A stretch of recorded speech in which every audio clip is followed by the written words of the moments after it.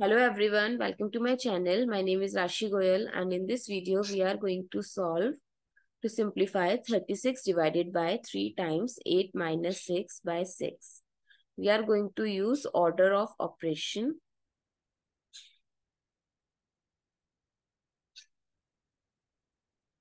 Where first we have to solve bracket, then of, then division, then multiplication, addition and subtraction.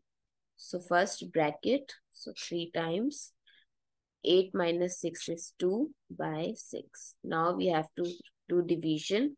So 36 divide 3 give us 12 times 2 by 6.